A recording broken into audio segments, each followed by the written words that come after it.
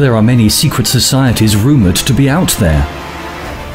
Organisations that are said to pull the strings of the world. These groups have been both credited and blamed for various things, great and small. They're the subject of many conspiracy theories and speculations.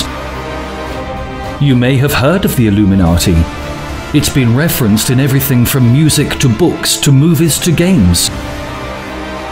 Yet for all that we think we know about it, there's so much more that we don't.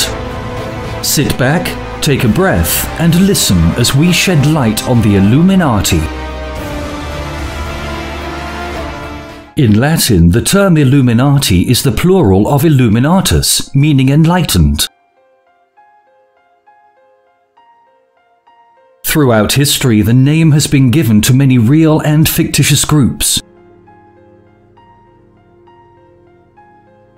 Traditionally, the name commonly refers to the Bavarian Illuminati.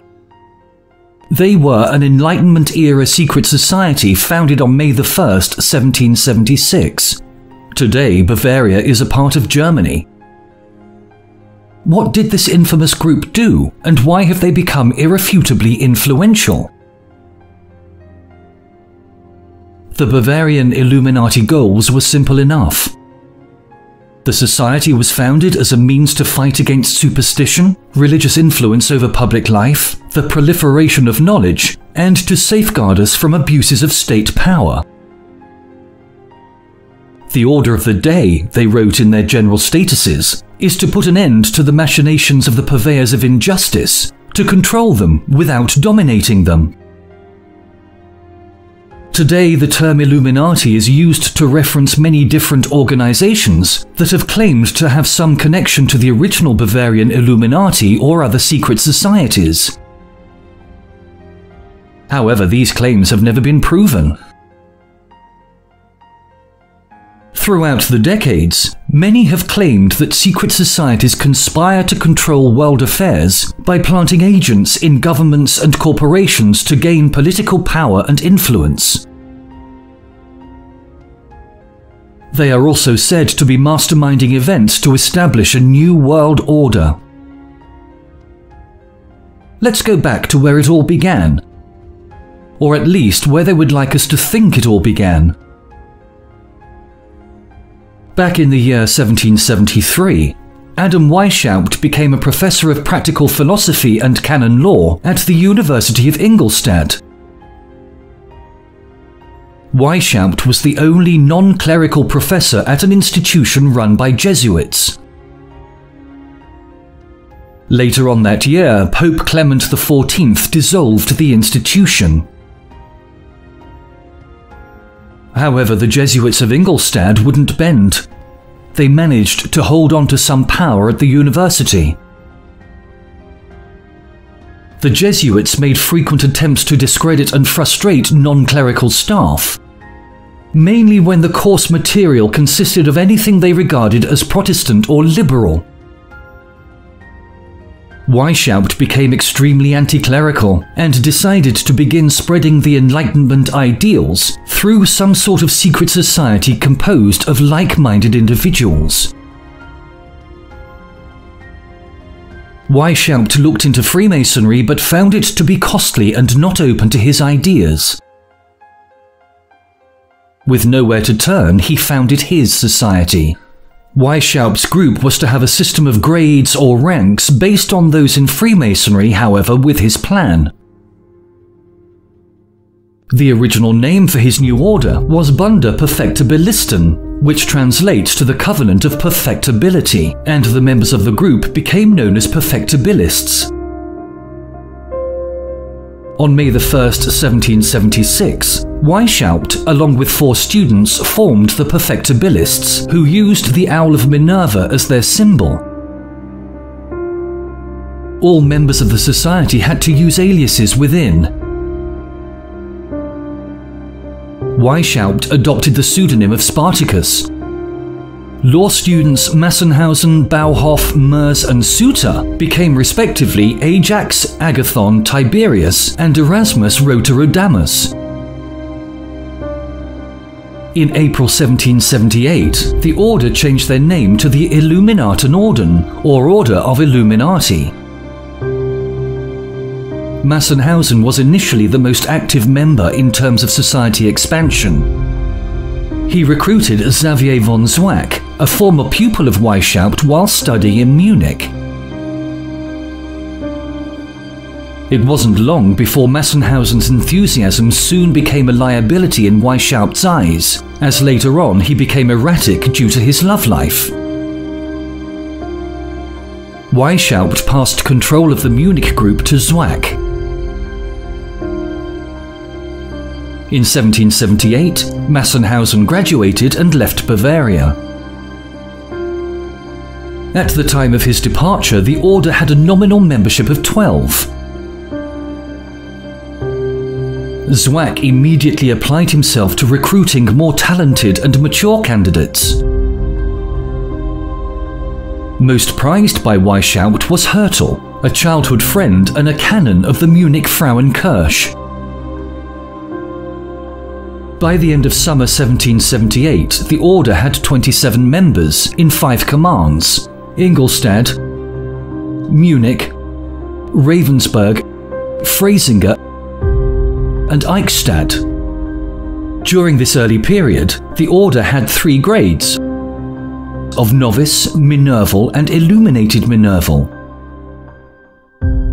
Only the minerval class involved a complicated ceremony. During induction, the candidate was given a password and a set of secret signs. Weishaupt used a mutual espionage system which kept him informed of all members' character and activities. His favourites went on to become members of the ruling council. Some of the novice members were allowed to recruit. Christians of good character were actively sought, with Jews and pagans expressly excluded, along with women, monks and other secret societies. Favoured candidates were docile, wealthy, willing to learn and aged between 18 and 30. Weishaupt began finding it difficult to dissuade some of his members from joining the Freemasons, so he decided to join the older order as a means to acquire the material he needed to expand his ritual. In February 1777, he was admitted to lodge Prudence of the Rite of Strict Observance. However, his progress through the 3 degrees of Blue Lodge Masonry taught him nothing of the higher degrees he was looking to exploit. The following year, a priest named Abbé Marotti told Zwack that these inner secrets rested on knowledge of the primitive church and the older religion. Zwack convinced Weishaupt that their order should begin friendly relations with Freemasonry to get whatever they needed to set up their lodge. During December 1778, the addition of the first 3 degrees of Freemasonry was thought of as a secondary project. Without difficulty, a warrant was granted by the Grand Lodge of Prussia, known as the Royal York for Friendship. The new lodge was designated as Theodore of the Good Counsel to flatter the Elector of Bavaria, Charles Theodore.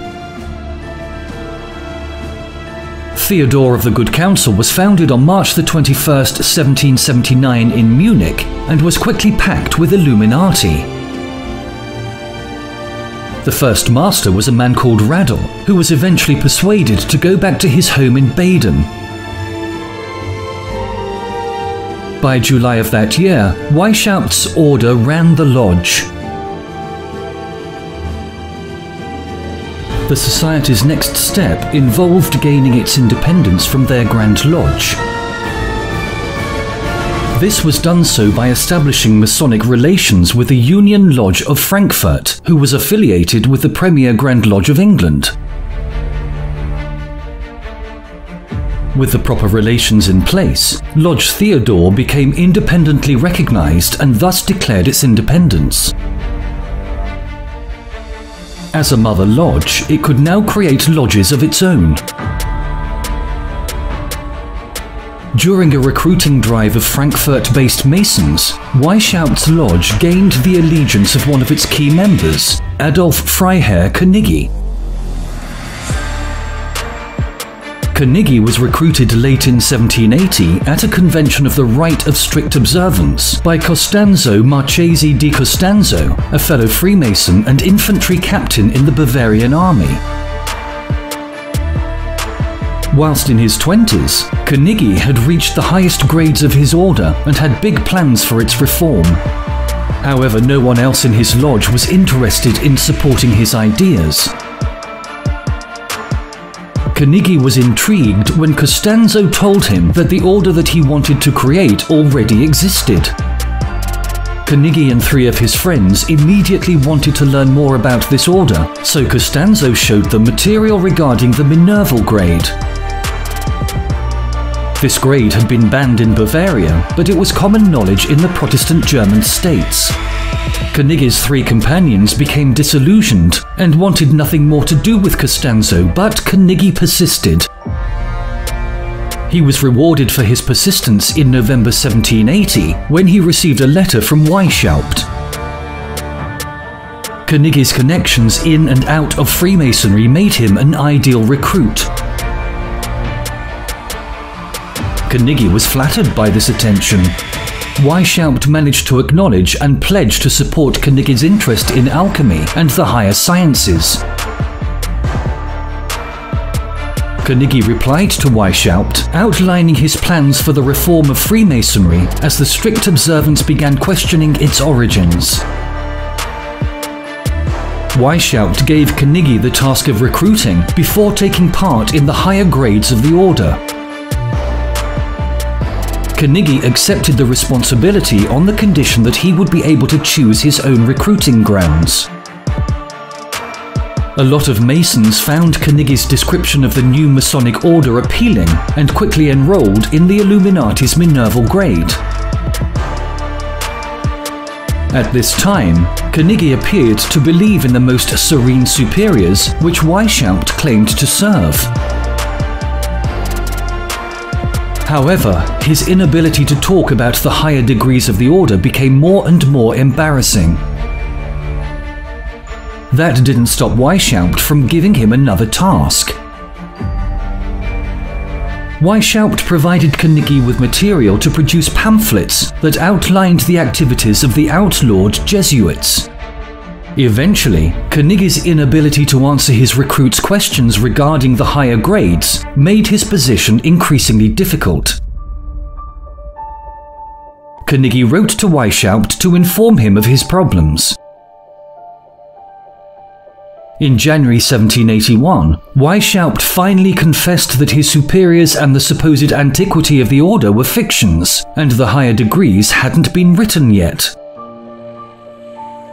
Surprisingly, Carnegie took this news in his stride. Weishaupt sent him all of the data that he had written thus far, and promised Carnegie a free hand in the creation of the higher degrees. Carnegie used this opportunity to make the order a vehicle for his ideas.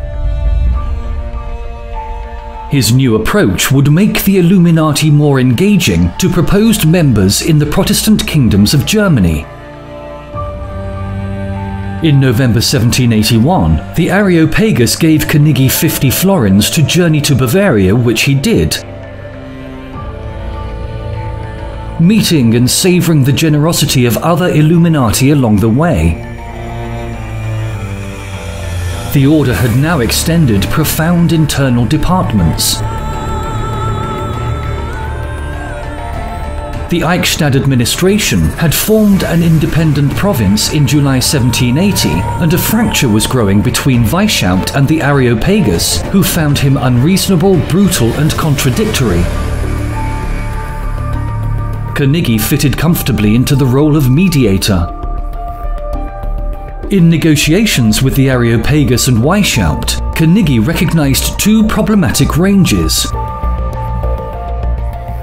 Weishaupt's emphasis on the recruitment of university students indicated that senior posts in the order frequently had to be appointed by young men with little practical knowledge. Secondly, the anti-Jesuit ethos of the order at its origin had become a general anti-religious sentiment, which Carnegie knew would be a dilemma in recruiting the senior Freemasons that the order now attempted to attract. Carnegie keenly felt the stifling grip of traditional Catholicism in Bavaria, and understood the anti-religious sentiments produced in the liberal Illuminati. He also saw the adverse reaction these same feelings would cause in Protestant states, hindering the spread of the order in Greater Germany. Both the Areopagus and Weishaupt felt powerless to do anything less than give Carnegie a free hand. He had the connections within and outside of Freemasonry that they needed. He had the experience as a ritualist to build their proposed gradual structure, where they had ground to a halt at Illuminatus Minor, with only the Minerval grade below and the most insignificant sketches of higher grades. The only limitations required were the need to consider the highest grades inner secrets, and the obligation of submitting his new grades for approval. Meanwhile, the scheme to develop Illuminatism as a recognized branch of Freemasonry had stalled. Even though Lodge Theodore was in their control, a chapter of elect masters assigned to it only had one member from the order, and still had a lawful advantage to the craft lodge controlled by the Illuminati. The chapter would be challenging to influence. Areopagus formed a natural barrier to Lodge Theodore, becoming the first mother lodge of a new illuminated Freemasonry. A treaty of cooperation was signed between the order and the chapter, and by the end of January 1781, 4 daughter lodges had been created. Still, independence was not in the chapter's agenda. Costanza wrote to the Royal York, identifying the discrepancy between the fees sent to their new Grand Lodge and the service they had experienced in return. Reluctant to lose the revenue, the Royal York offered to bestow the higher secrets of Freemasonry on a delegate that their Munich brethren would dispatch to Berlin. Costanza duly set off for Prussia on April 4, 1780, with directions to negotiate a reduction in Theodore's fees whilst he was there. On the way, he managed to debate with a Frenchman on the subject of a lady with whom they were sharing a carriage. Before they reached Berlin, the Frenchman sent a message ahead to the king accusing Costanza of being a spy. He was only released from prison with the aid of the Grand Master of Royal York and was ousted from Prussia having achieved nothing. Carnegie's original plan to get a constitution from London would, they realised, have been seen through by the chapter. Until they could take over other Masonic lodges that their branch couldn't control, they were happy to rewrite the 3 degrees for the lodges they managed. On January the 20th, 1782, Carnegie formulated his new system of grades for the order. These were arranged in 3 classes. Class 1, the nursery, consisting of the novitiate, the Minerval and Illuminatus Minor. Class 2, the Masonic grades. The 3 Blue Lodge grades of Apprentice, Companion and Master were separated from the higher Scottish grades of Scottish Novice and Scottish Knight. Class 3, the Mysteries. The lesser mysteries were Priest and Prince's grades, followed by the greater mysteries in the grades of Mage and King. It is unlikely that the rituals for the greater mysteries were ever written. Carnegie's recruitment from German Freemasonry was far from accidental. He targeted the Masters and Wardens, the men who ran the lodges and were usually able to place the entire lodge at the Illuminati authority. In Aachen, Baron de Witt, Master of Constancy Lodge, prompted every member to join the order. In this way, the order increased quickly in central and southern Germany and gained a foothold in Austria. Moving into the spring of 1782, the handful of students that had started the order had grown to about 300 members, only 20 of the recruits being students. In Munich, the first half of 1782 saw considerable changes in the government of Lodge Theodore. Weishaupt had offered to split the lodge, with the Illuminati going their way and the chapter taking any outstanding traditionalists into their line of Theodore. At this point, the section unexpectedly surrendered, and the Illuminati had complete command of lodge and chapter. In June, both lodge and chapter sent letters cutting connections with Royal York, citing their faithfulness in paying for their admission and Royal York's negligence to give any guidance into the higher grades. Their disregard of Costanza, failure to defend him from spiteful charges or stop his removal from Prussia were also cited. They had made no effort to present Costanza with the promised secrets. The Munich Masons now speculated that their colleagues in Berlin relied on the mythical French higher grades that they endeavored to avoid. Lodge Theodore was now truly independent. The rite of strict observance was now in a dangerous state.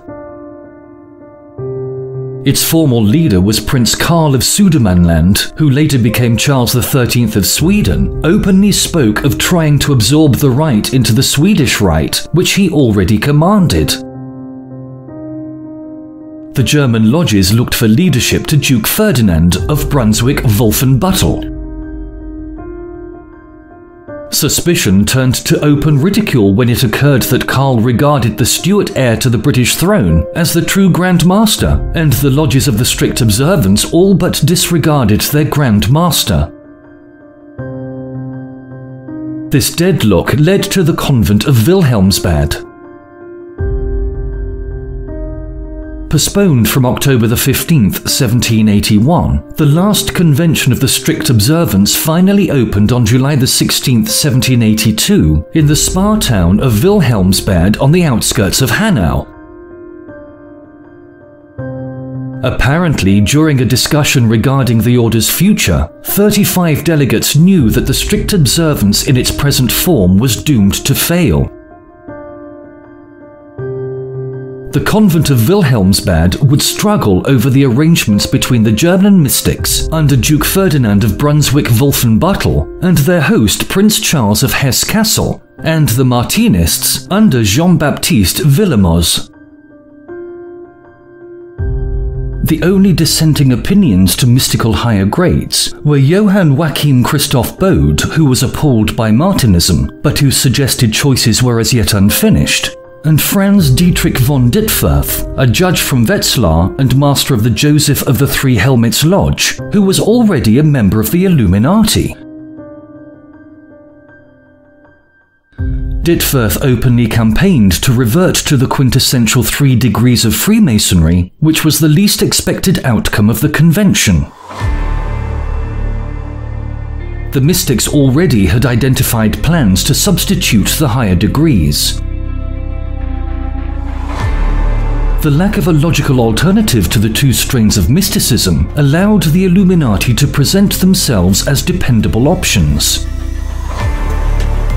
Dittwerth, aided and assisted by Carnegie, who now had full authority to act for the order, became their spokesman. Carnegie's initial plan to suggest an alliance between the 2 orders was declined by Weishaupt, who saw no point in connection with a dying order. His new idea was to enlist the Masons instead of the Templar higher degree of the strict observance. At the convent, Dittwerth obstructed Willemo's and Hesse's efforts to advance their own higher grades by requiring that full details of such degrees be revealed to the members. The German mystics' frustration led to their enrolling Count Kollerat into the Illuminati with a view to later association. Dittwerth's plan was to return all of the higher degrees with a separate 4th degree, with no demands to advance Masonic prophecies. Finding no support for his project, he left the convent early, writing to the Areopagus that he anticipated nothing good of the association. In an attempt to please everybody, the convent of Wilhelmsbad accomplished little. They abandoned the Templar origins of their ritual whilst maintaining the Templar titles, trappings, and governing structures.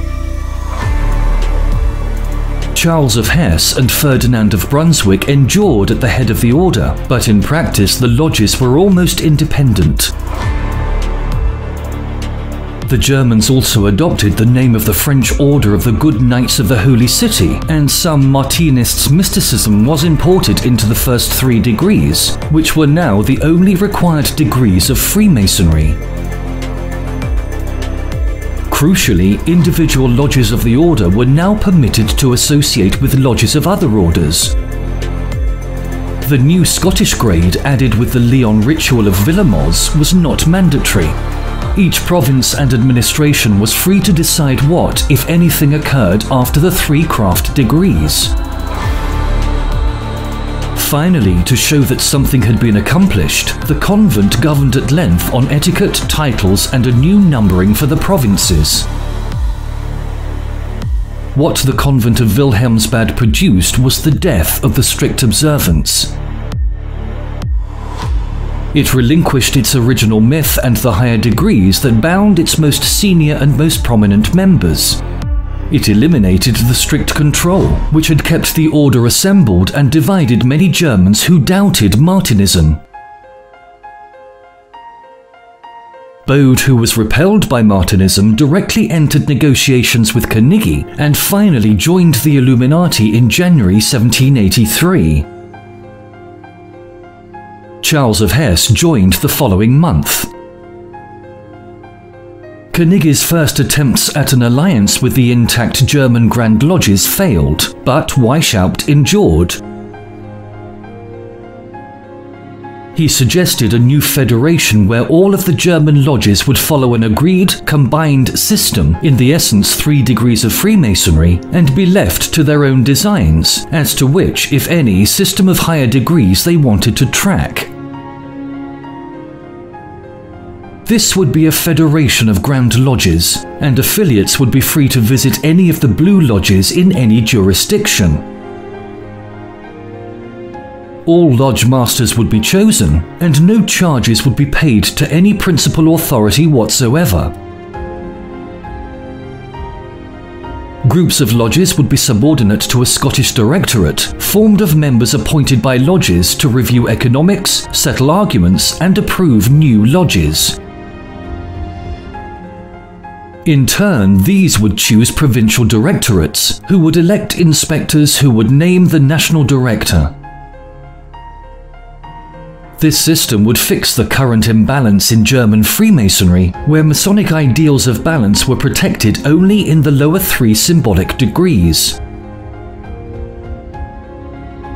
The different methods of higher degrees were controlled by the elite, who could research alchemy and mysticism. To Weishaupt and Carnegie, the proposed organization was also a means to generate Illuminism throughout German Freemasonry. They planned to use their new partnership, highlighting the first degrees, to remove all loyalty to strict observance, leaving the eclectic system of the Illuminati to take its place. The new federation outlined the faults of German Freemasonry, which included improper men with money that were frequently accepted based on their assets. The degradation of civil society had infected the lodges. Having promoted the deregulation of the German lodges' higher grades, the Illuminati now declared their own from their unknown superiors. Lodge Theodore, newly free from Royal York, set themselves up as a provincial Grand Lodge. In a letter to all the Royal York lodges, Carnegie now cited that Grand Lodge of indulgence. The Jesuits had supposedly hurt their Freemasonry. Strict observance was now attacked as a production of the Stuarts, empty of all moral virtue. The Zinzendorf ceremony of the Grand Land Lodge of the Freemasons of Germany was suspicious, because its writer was in alliance with the Swedes. This direct assault had the opposite effect that Weishaupt intended. It angered many of its readers. The Grand Lodge of the Grand Orient of Warsaw, which commanded Freemasonry in Poland and Lithuania, was pleased to cooperate in the Federation only as far as the first 3 degrees. Their insistence on independence had kept them from the strict observance, and would now keep them from the Illuminati, whose plan to join Freemasonry rested on their own higher degrees. By the end of January 1783, the Illuminati's Masonic contingent had 7 lodges. It wasn't only the awkward appeal of the Illuminati that left the Federation short of members. Lodge Theodore was newly formed and didn't demand respect like the older lodges. Most of all, the Freemasons most likely to be attracted to the Federation saw the Illuminati as an ally against the mystics and Martinists. They appreciated their freedom too profoundly to be caught in another prohibitive organization. Even Dittfurth, the assumed representative of the Illuminati at Wilhelmsbad, had attempted his own plan at the convent. The non-mystical Frankfurt lodges formed an eclectic alliance, which was almost indistinguishable in the organization and aimed at the Illuminati's organization. Far from seeing this as a threat, after some debate, the Illuminati lodges entered the new organization. 3 Illuminati now sat on the panel charged with drafting the new Masonic ordinances. Aside from establishing relationships between the 3 lodges, the Illuminati seemed to have gained no benefit from this movement.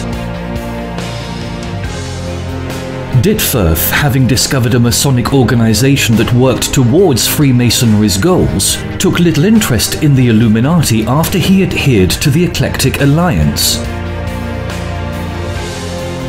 In reality, the Eclectic Alliance's creation had undermined all of the subtle plans of the Illuminati to spread their own doctrine through Freemasonry. Although their goals of mass recruitment through Freemasonry had been disappointing, the Illuminati continued to recruit well at an individualized level. In Bavaria, the succession of Charles Theodore originally led to a liberalization of beliefs and laws.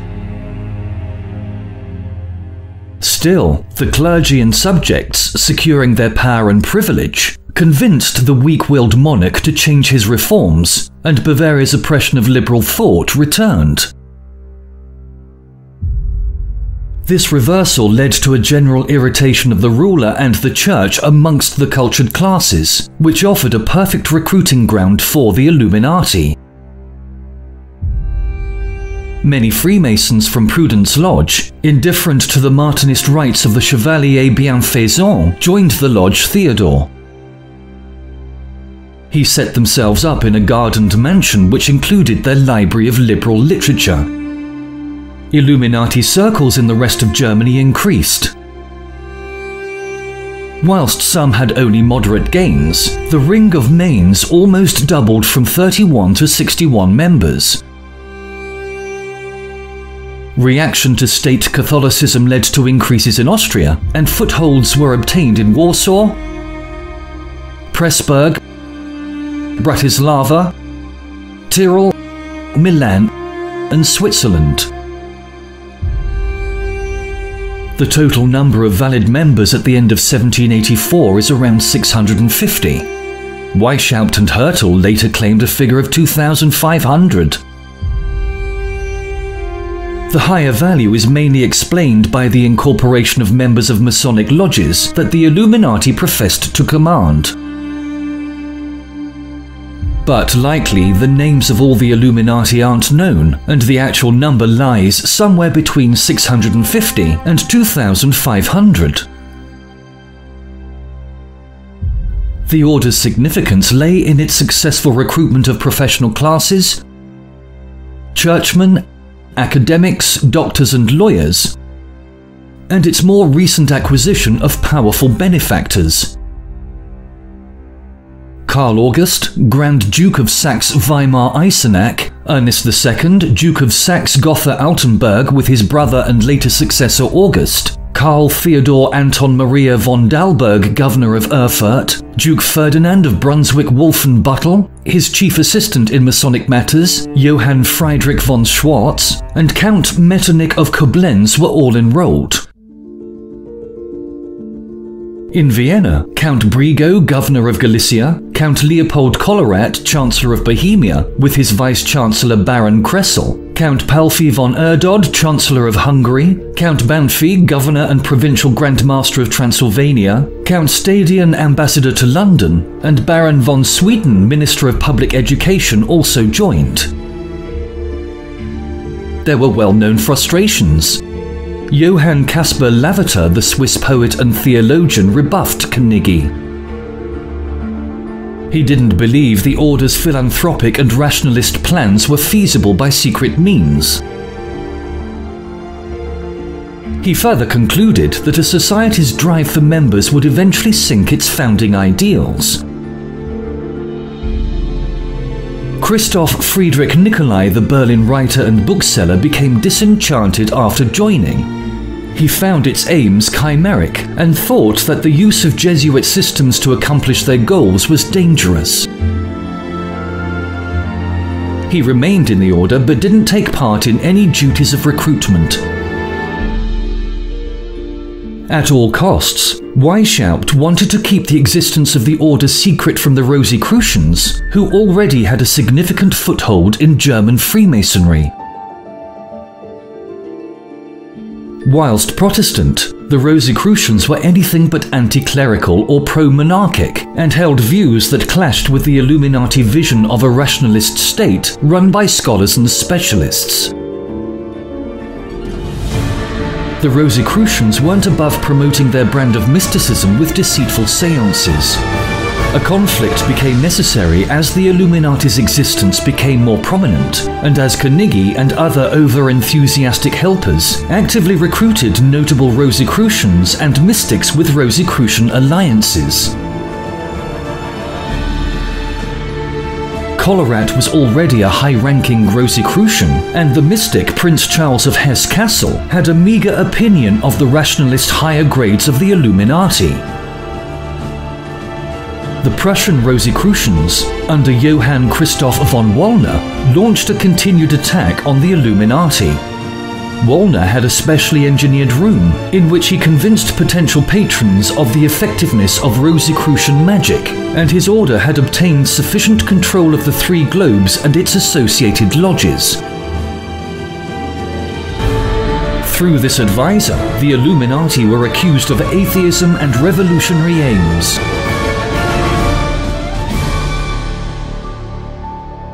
In April 1783, Frederick the Great told Charles of Hesse that the Berlin lodges had documents concerning the Minervals or Illuminati, which included offensive material, and asked if he had heard of them. All Berlin Masons were now warned against the order, which was now accused of Socinianism and of using the liberal writings of Voltaire and others, alongside the toleration of Freemasonry, which undermined all religion.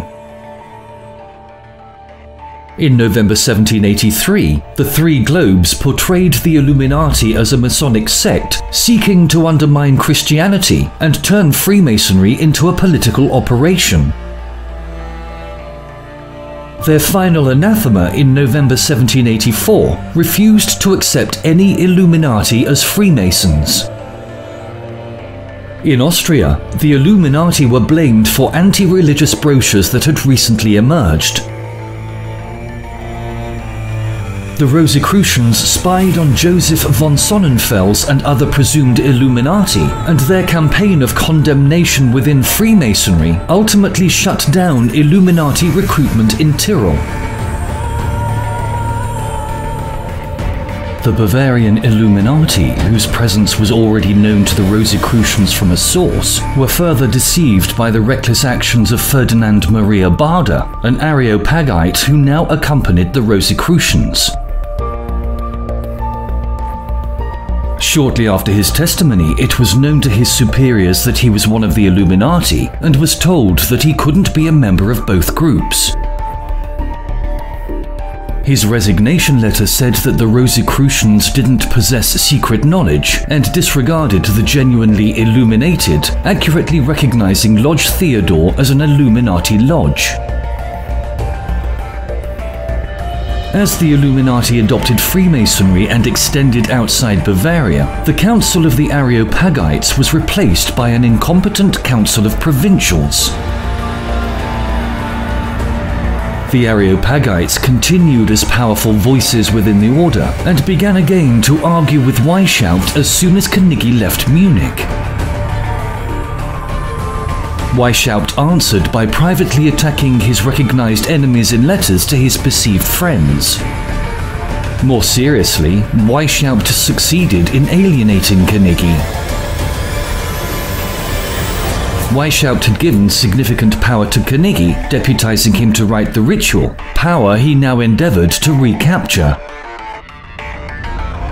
Carnegie had advanced the order from a tiny anti-clerical club to a large group, and felt that his work was under-acknowledged.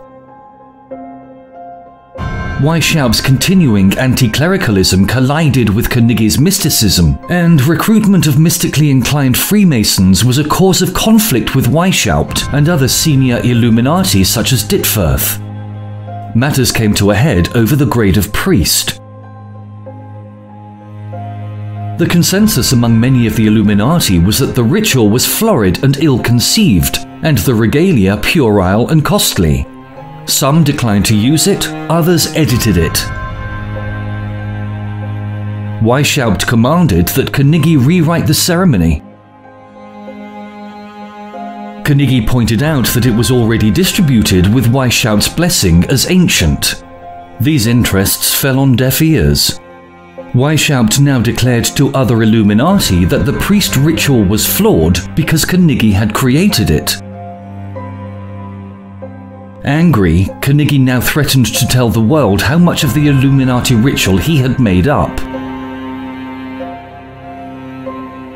Carnegie's effort to develop a convention of the Areopagites proved futile, as most of them trusted him even less than they believed Weishaupt. In July 1784, Carnegie left the order by arrangement, under which he returned all critical papers, and Weishaupt published a withdrawal of all defamations against him. In forcing Carnegie out, Weishaupt stripped the order of its best theoretician, recruiter, and apologist. The Illuminati's final deterioration was brought about by the indiscretions of their own Minervals in Bavaria, especially in Munich.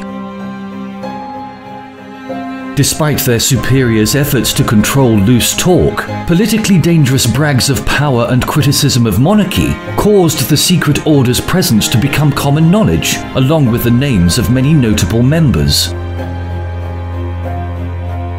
The presence of Illuminati in seats of power now led to some public anxiety.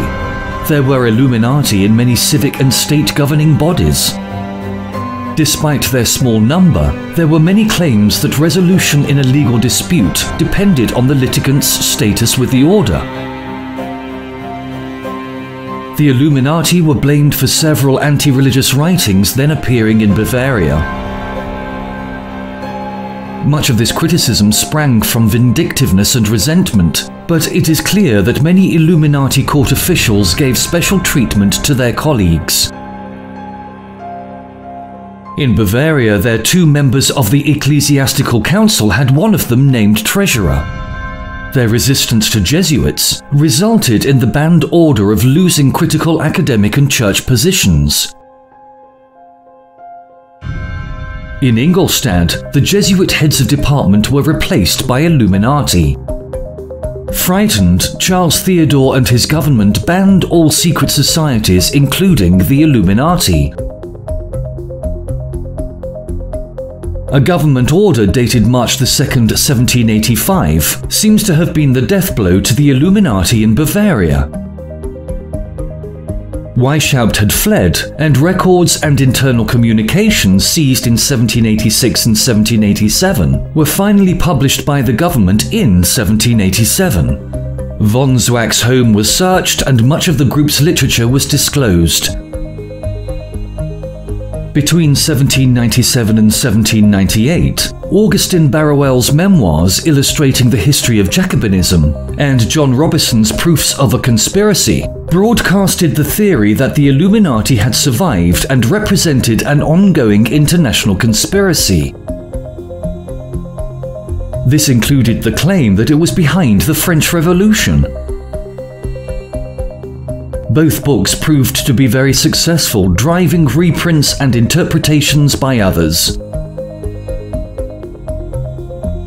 A prime example of this is Proofs of the Real Existence and Dangerous Tendency of Illuminism by Reverend Seth Payson, published in 1802. Some of the replies to this were important. For example, John Joseph Mounier's On the Influence Attributed to Philosophers, Freemasons and the Illuminati on the Revolution of France. The works of Robison and Barruel made their way to the United States and across New England. The Reverend Jedediah Morse, an Orthodox congregational minister and geographer, was amongst those who gave sermons against the Illuminati. One of the first records of the Illuminati to be printed in the United States was Jedediah Morse's Fast Day Sermon on May 9, 1798. Morse had been warned to the publication in Europe of Robison's Proofs of a Conspiracy by a letter from the Reverend John Erskine of Edinburgh.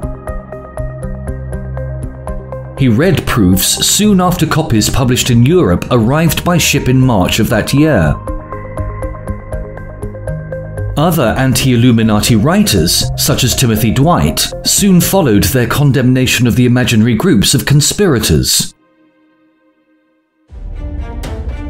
Newspaper reports followed printed speeches, and these figured in the partisan political discussion leading up to the 1800 United States presidential election.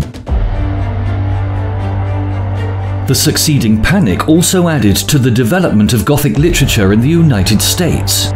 At least 2 novels from the time refer to this crisis: Ormond or The Secret Witness, and Julia and the Illuminated Baron. Moreover, some scholars have linked the alarm over the alleged Illuminati conspiracy to fears about immigration from the Caribbean and about potential slave resistance. Concern died down in the first decade of the 1800s, although it revived from time to time in the anti-Masonic movement of the 1820s and 30s. Several recent and present-day brotherly parties claim to be descended from the original Bavarian Illuminati and openly use the name Illuminati. Some of these groups use a modification on the title the Illuminati Order in their companies. In contradiction, others, such as the Ordo Templi Orientis, have Illuminati as a level within their organization's hierarchy. However, there is no indication that these present-day groups have any real association with the historical order. They haven't amassed extraordinary political power or sway, and most, rather than trying to remain unknown, promote unconfirmed links to the Bavarian Illuminati as a means of drawing membership. The Illuminati didn't survive their suppression in Bavaria. Their further mischief and plottings in Barruel and Robison's work must be considered the invention of the writers. Conspiracy theorists and writers such as Mark Dice have disputed that the Illuminati have survived to this day. Many conspiracy theories suggest that world events are regulated and managed by a secret society calling itself the Illuminati. Conspiracy theorists have alleged that many notable people were or are members of the Illuminati. Presidents of the United States are a frequent target for such claims. Other theorists maintain that the Illuminati orchestrated a variety of historical events. The happenings include the French Revolution, the Battle of Waterloo, and the killing of United States President John F. Kennedy. There was also an alleged communist plot to advance the New World Order by infiltrating the Hollywood film industry. It remains difficult to pinpoint who the Illuminati is, what they do, and what their goals are. In the end, maybe that's the point.